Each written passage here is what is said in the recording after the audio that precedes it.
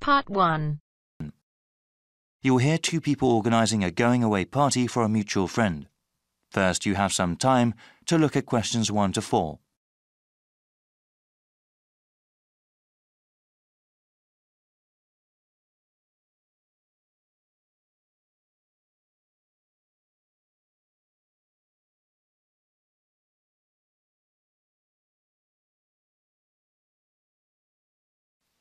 Now we shall begin.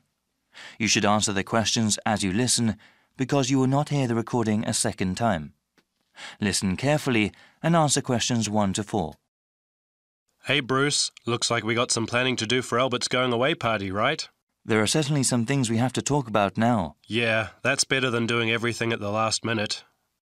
OK, so I can write some notes as we talk. Sure thing. So, when should we have the party? He goes to Thailand on the 26th of August. OK, let's have it on the 24th then. Yes, let me see. That's a Friday. That'd be perfect. Now, where should we have it? At a bar or a club? You know, I think he would like something really intimate, nothing too loud. A restaurant would be good. Maybe the Apple Tree Grill? Great place, sounds good. OK, now we have to think about who to invite. Well, his best friend from college. Sure. And his cousins? Right. Oh yes, his co-workers. Yeah, OK, his co-workers and his boss. Any other people? How about his yoga classmates? He does love yoga, but that might be too many people. I suppose so. I can email and text message the invitations. When should I send them? We should send them out soon, but not too early. How about the 16th of August then? Well, why not give it a few more days? The 13th? All right, I think that's a good time too. Before you hear the rest of the conversation, you have some time to look at questions 5 to 10.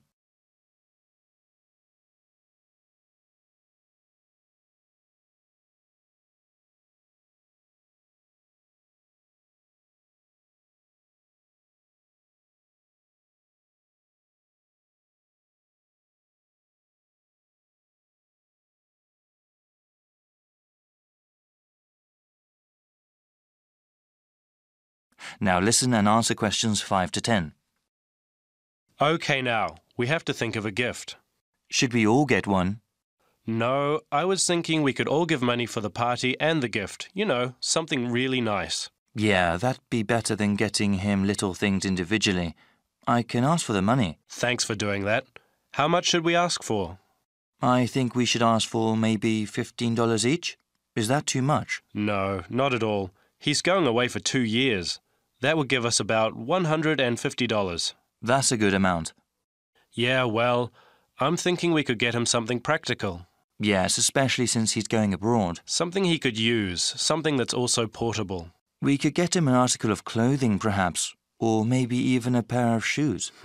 Shoes are nice, but they might wear out easily, especially where he's going. Maybe a book light? A what? Yeah, he loves to read, and a book light would be very convenient when he travels. OK, that's one good gift idea. Did you write that down? Yep. Now, we need to think about reservations at the restaurant. Well, we should get their big banquet room, yeah? Yes, definitely. Should we ask the restaurant to prepare a buffet? Isn't that expensive? No, I don't think it is. A buffet dinner sounds cheaper than everyone ordering individual meals. Definitely. How about drinks? They can buy drinks themselves or bring their own. OK. Yeah, it would cost too much if we bought drinks ourselves. Certainly. We have to ask someone to bring an MP3 player. The restaurant has speakers and we can hook it up for music. Sounds good. Actually, there is one more thing that I thought we should do since Albert is leaving for such a long time. What were you thinking of? Maybe we could have a slideshow of all the fun times we've had. That'll take a little bit of work, but I think it's a great idea. Actually, in the invitation, can you ask for some photos people have of him? Yeah, definitely. I can scan them or people can send me digital photos they have. All right.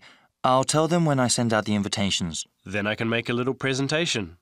I can't wait to see his reaction. Yeah, especially that one picture where... That is the end of part 1. You now have half a minute to check your answers.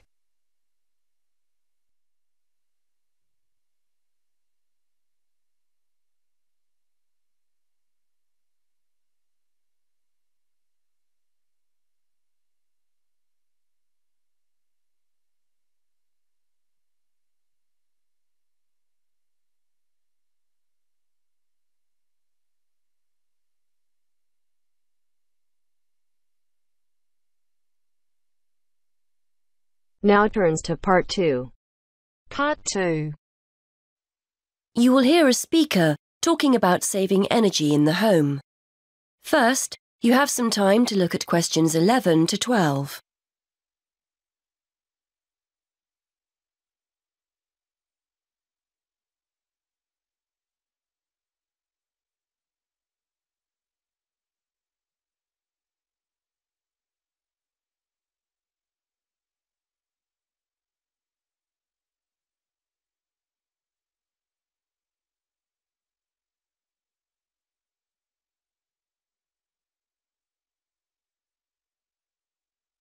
Now listen and answer questions 11 to 12. Many thanks for inviting me along to talk about saving energy in the home. This is a key issue for many people who now find themselves on tight budgets. So today I'd like to spend a few minutes going through some simple tips to help keep those energy bills to a minimum. I'll start with some easy, cheap ideas before talking about more major solutions later. I think we're all aware of the importance of insulating our homes, and although I'd advise you to get it done, I appreciate it can sometimes be inconvenient to have building work carried out. And though they're growing in popularity, having solar panels installed on the roof isn't a cheap enough option for many of us to consider seriously. So what other steps can we take? Well, most people will make a point of turning the heating down when temperatures outside rise, but they ignore other equally useful ways of saving energy when they're making dinner or doing their weekly laundry. Before you hear the rest of the talk, you have some time to look at questions 13 to 20.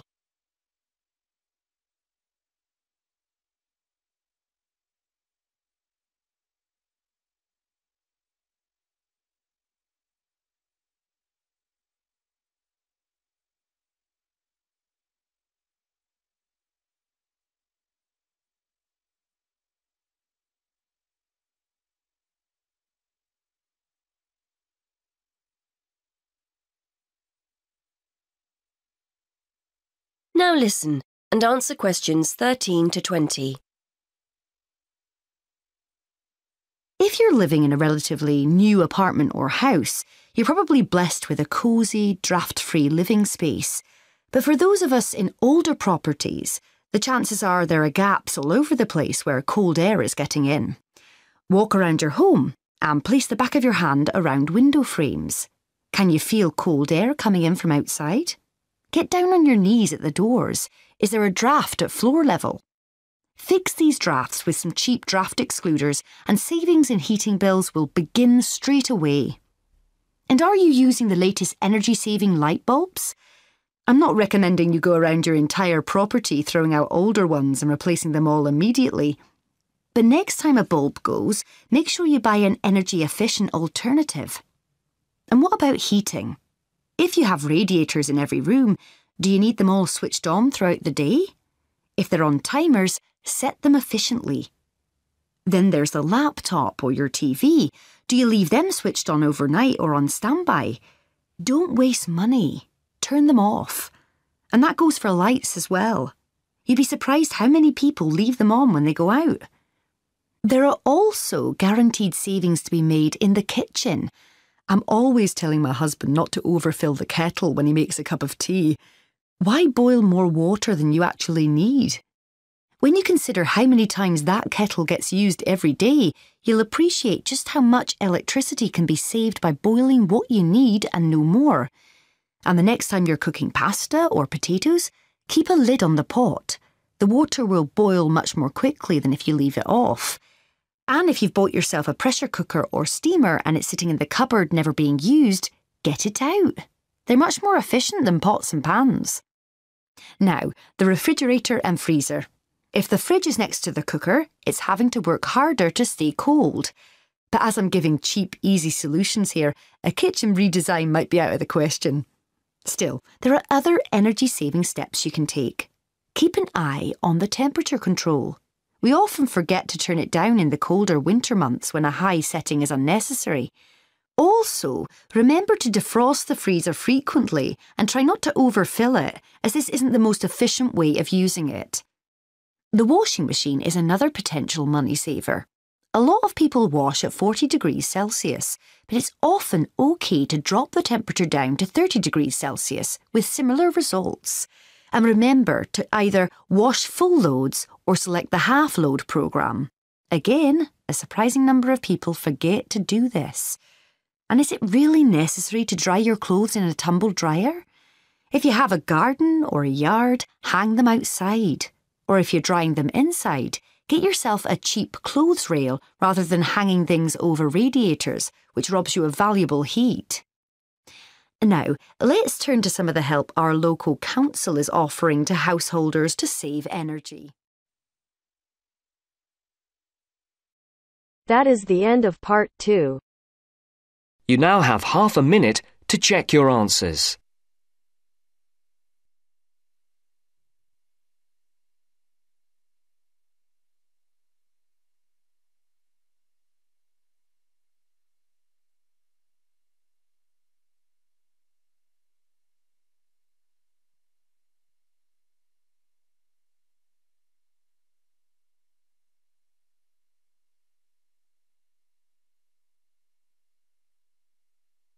Now turns to part 3. Part 3. You're going to hear an explanation of how a school chancellor will be chosen. The chairman is explaining the process to two students, Sarah and Arnold. First, you have some time to look at questions 21 to 25.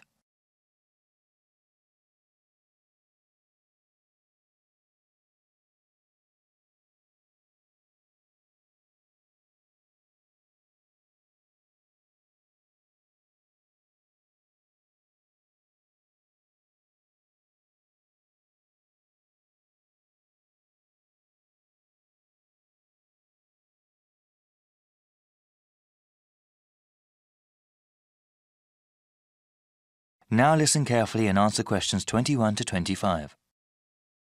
Good evening, everyone. I hope you've both taken a look at the documents given to you. As student members of the University Chancellor Selection Committee, you will help to select a new Chancellor for our university. This person will be responsible for the operations, academics, and budget of the university. Today, I want us to talk about getting feedback from other students and about the selection process. Okay, so what exactly will our roles be? You both are full members of the committee representing the interests of the student body. When we go over the applicants for Chancellor, your votes will count the same as other committee members. The same as other faculty and administrators? Okay. Indeed. It is important to have student input in the selection process. That will be part of your duties as committee members, to talk to the student body and get a feeling for what they want in a new Chancellor. You will report back to me, the committee chairman, and then talk to the rest of the committee. I suggest that you contact the student newspaper and ask them to do some sort of survey.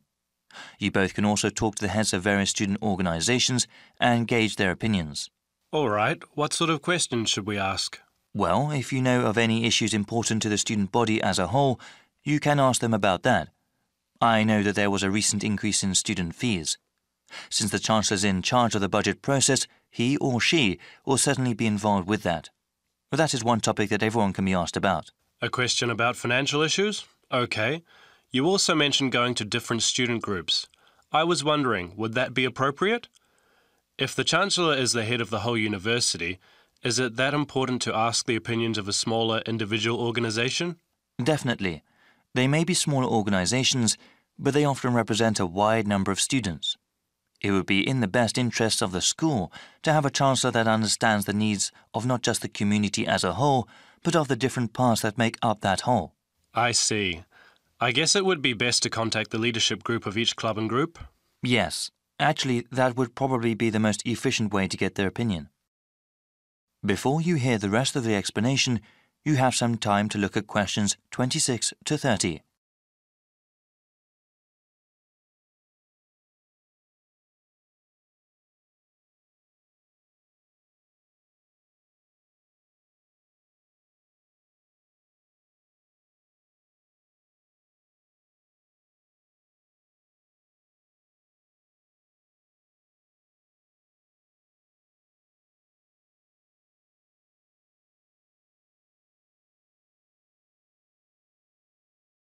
Now listen and answer questions 26 to 30. After you get a feel for what the student body thinks, I would like you to create a report for me. As chairman, I am responsible for making sure the different views of the students, faculty and the administration are heard. So what happens after we submit our report to the rest of the committee? We'll start with the rest of the selection procedures. We have an open process, meaning anyone who wants to can apply to be Chancellor. That way, we will have the widest available pool to choose from. Of course, the first step will be to narrow down the field of applicants. Looking at their background and work experience, we will end up with 15 candidates. There will be further background checks on the remaining candidates. These checks include talking to the references a candidate has listed, as well as asking about them at any previous institution they may have worked at. This is quite a rigorous process, isn't it? It has to be. The Chancellor represents the university, so we need the best qualified person. After the background checks, we will contact candidates and ask them to come in for an interview before the committee. I remember hearing that we'll also be sitting in on those interviews. It'll be difficult to think of good questions to ask all those candidates. Well, I think the committee as a whole will do that. Okay. That sounds like the best way. Yes, it's quite a rigorous interview process.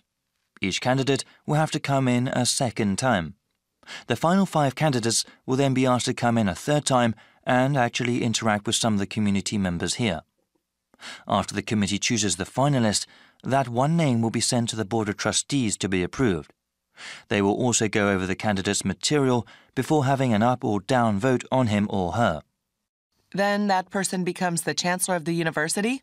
It is good to have so many people working together on this. I'm sure we'll find a great Chancellor. Yes, actually there are many interesting stories about past selection committees.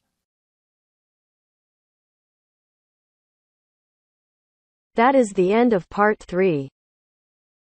You now have half a minute to check your answers.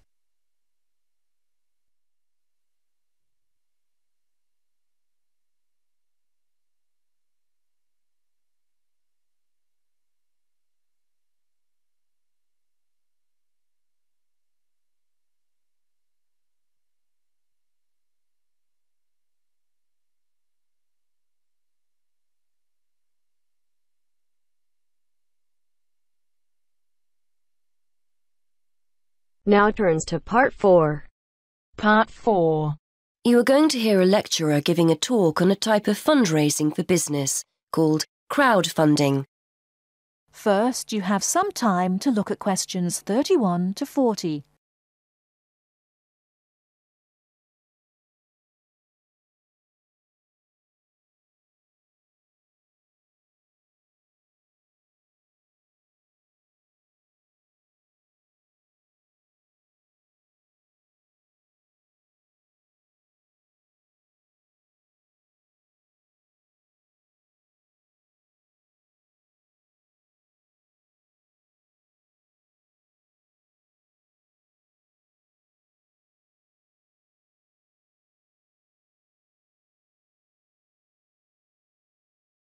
Now, listen carefully and answer questions 31 to 40.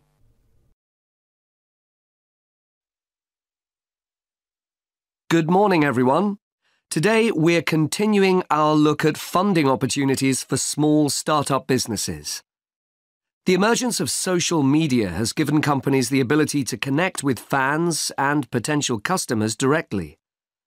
On the back of the growth in social media, a model of raising finance has emerged known as crowdfunding. This revolutionary way of raising finance began with micro-lending in the 90s. More recently, an equity-based model has emerged that allows people to invest directly in a new company. We're going to examine this in more detail later, but let's turn first to a third model, which I'll term a fan-based model. With this model of crowdfunding, individuals are encouraged to give an amount of money to support the launch of a project or initiative without the promise of any financial return. Instead, there's a reward for donating. This contrasts with the micro-lending model, which would require a return on investment, and the equity-based scheme, which may offer shares. Crowdfunding portals or websites allow the business concerned to present the initiative along with the financial target required. There's a fixed time limit for fundraising, and if the target amount is reached, all donations are paid to the company or individual. Whether it's an author planning to write a new book, an independent film company looking to make a new film, or a technology company with an idea for an app, the person or company needing funding would turn to its fan base for support. This is managed through one of the many crowdfunding online portals that have emerged. Of course, a fan or supporter of a particular initiative is likely to give money anyway. But donation-based crowdfunding will often make donating even more attractive by offering a rewards-based incentive scheme. Let's take a film company, for example, that needs funding for a new film. For a small, set donation, the donor might be offered a free ticket to the premiere or a DVD of the film. A larger set donation might be rewarded by the chance to attend a launch event when the film goes live. Those people who make bigger donations could even be offered the chance to meet the cast of the film, whilst the highest level donation could see the person's name mentioned in the film credits. For companies that already have a significant fan base, crowdfunding offers a fantastic opportunity to raise money quickly from a large number of people, each of whom donates just a small amount of money. Compare this to the time and effort that would be needed to sell your idea to investors or your bank manager, particularly in an age when raising finance can be difficult. The company may also have links with partner companies or organizations that run fundraising events. In this case, you can significantly increase participation by working with these organizations to promote your crowdfunding project. Another significant advantage is that you can reach out to your fan base for feedback on the project while it's being developed, thus making the final product more appealing. Crowdfunding enables you to raise awareness of the product at an early stage, thus increasing the potential for sales. With so many people behind you, it can also act as a great incentive to get the best possible product out on time and on budget. However, there are disadvantages to bear in mind. The model can be described as all or nothing. If you don't reach the monetary target required in the agreed time, all promises of donations are cancelled and no money is paid, leaving you back at square one. Should this happen, or still worse, you receive the funding but are unable to come up with the product, not only will your fans end up disappointed, but the portal will record the fact that you failed to reach your target, or that the initiative failed. Fulfilling all the pledges that you've made to people can also be very time-consuming. For example, remembering to send out copies of books or free cinema tickets can sometimes be forgotten in the excitement and frenzy of launching your product. People sometimes forget to factor in the cost of rewards when calculating profit margins. But these can be significant. And finally, if you have a small fan base, for example, you're a new company or have a small social media footprint, raising awareness of your initiative will be challenging. These drawbacks aside, donation-based crowdfunding is a wonderful opportunity for individuals or small startups to raise funds for that exciting new project whilst reaching out and connecting to the people who are most likely to support and promote your work for you. That is the end of part 4. You now have half a minute to check your answers.